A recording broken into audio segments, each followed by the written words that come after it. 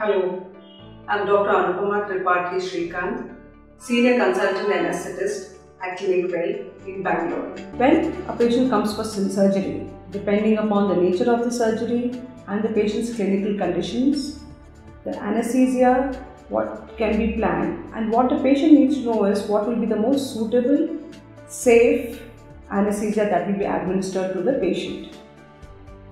However, a patient has every right to refuse a particular type of anesthesia, and they can discuss the other options with the anesthetists and surgeons if they come in for the surgery.